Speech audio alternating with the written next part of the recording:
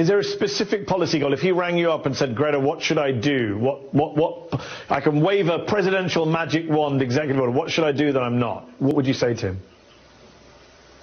Well, nothing, because that's not democratic. An elected leader cannot do anything without support from voters, and I would not want anyone to do anything that would not have the support, because that would be undemocratic, and democracy is the most precious thing that we have, and we must not risk that.